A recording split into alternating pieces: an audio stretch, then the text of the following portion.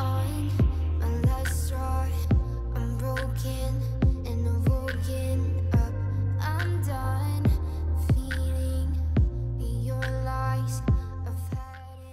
Alright guys, so Team Natty here, back at you again, and today we're going to show you how to use Myfitnesspal. So go to your homepage, turn on the app, it's going to load up, and disregard the calories right now. I've just loaded this up to be some random things so I can show you how to make the adjustments in the app.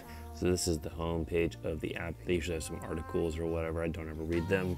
So you're going to hit more and go to your profile, then go to goals. And here we have our starting weight. That's my current weight, my goal weight, what I want to lose per weekly, my activity level.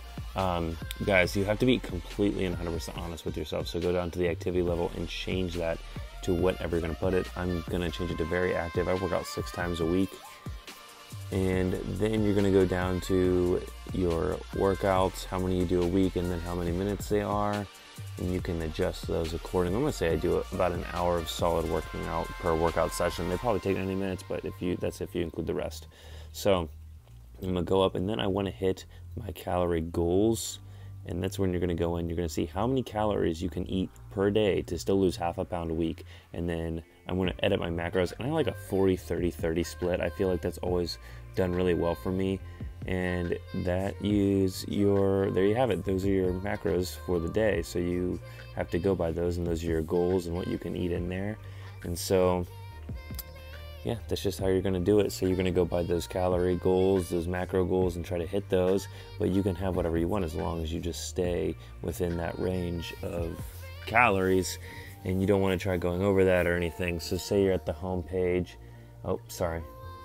Disregard that. So say you're at the home page, you go down and you're going to log some food because you're at work. Let's see, I'm going to like some friend statuses there, but say you're going to log some food because you're at work. Someone brought in chocolate chip muffins or something really good like that.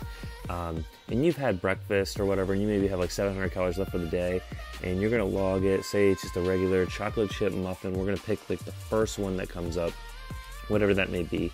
And basically, you have to log everything before you eat. That's the name of the game, is trying to stay within that caloric range to end up in a deficit.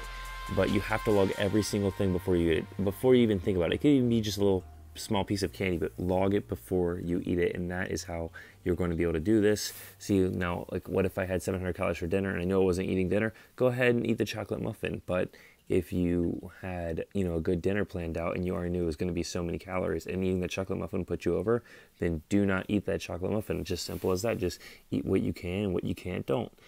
So I hope you guys enjoyed this little video on Myfitnesspal usage. I'm going to use this to get to my goals and to get these after pictures. See you guys later. Team Natty out.